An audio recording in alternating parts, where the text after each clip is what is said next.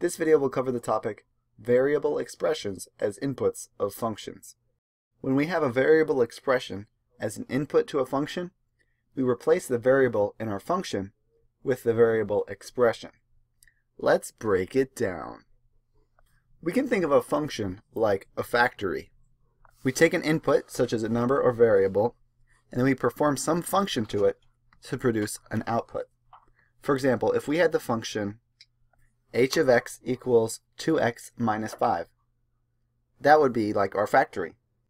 If we have some input, such as, for example, 1, that enters our factory, we could write that as h of 1, and then we perform our function on it, which in this case is multiplying by 2 and subtracting 5, which gives us 2 times 1 minus 5.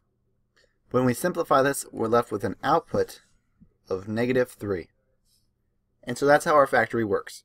We take some input, apply the function to it, and we get our output. However, we don't just have to put in numbers into our factory. We could also pass an expression through our factory, such as, for example, x minus 2. We would write this as h of x minus 2, meaning we're going to pass the expression x minus 2 through our factory, which is the function h. When we do this, we replace x in our original function with x minus 2, which leaves us the expression 2 times x minus 2 minus 5. In this case, to simplify it, we distribute this 2 to both of the terms inside the parentheses, giving us the expression 2x minus 4 minus 5. And then we can combine like terms, which in this case means combining the minus 4 and the minus 5 to give us a final answer of 2x minus 9. And that is the output of our factory. Why is there a variable in our output? Shouldn't it just be a number?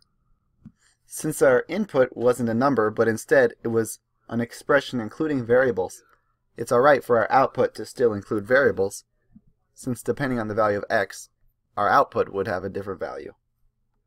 This idea of plugging in an expression into a function can also work for more complex functions.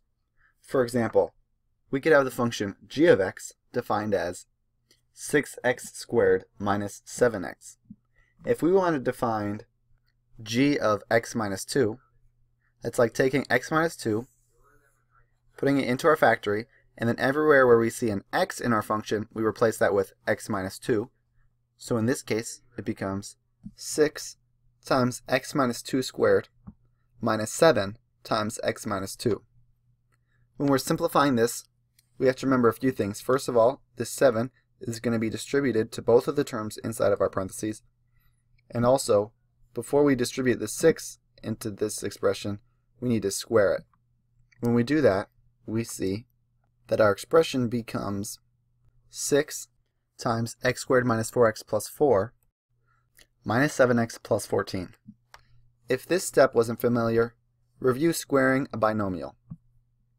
Now that we've squared our binomial, we can distribute this 6 to each of the terms inside of the parentheses,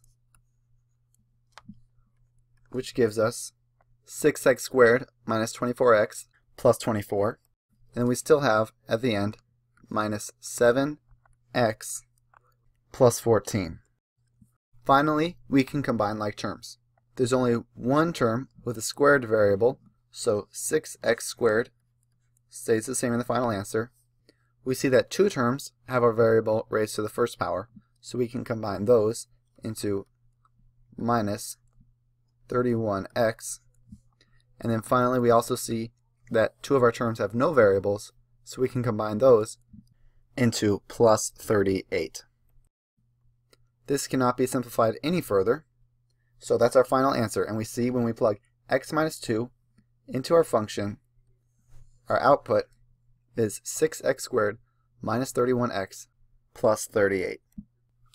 So, when we have a variable expression as an input to a function, we replace the variable in our function with the variable expression and then simplify.